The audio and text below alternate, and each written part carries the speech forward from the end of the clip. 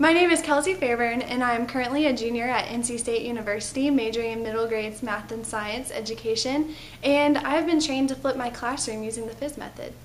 This means that I will have filmed all my lectures before entering the classroom using a simple camera, tripod, markers, and whiteboard.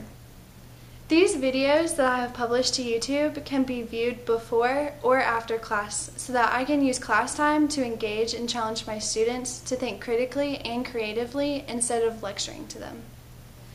So what does this mean for a new teacher? Well, it means that I will enter the workforce highly prepared and ready to meet the real challenges of public school classrooms, real challenges like large class sizes. Even when I'm faced with a middle school math or science classroom of 40 students, I will have the time and ability to talk with each student every day because I will not be lecturing. It means that I will be confident about student success and engagement. In my classroom, students will be highly successful and engaged because I will be able to differentiate instruction every day in order to meet the needs of every student. It means that I will be confident in my interactions with parents. I will be completely transparent by sending parents a link to my YouTube channel. That way they can watch all of my lecture content, knowing my expectations for each topic that I teach.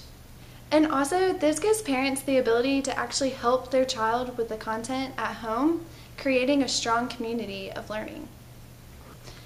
Finally, it means that I will be confident going into my first year of teaching. I will not spend the first year stressed out, staying one chapter ahead of my students.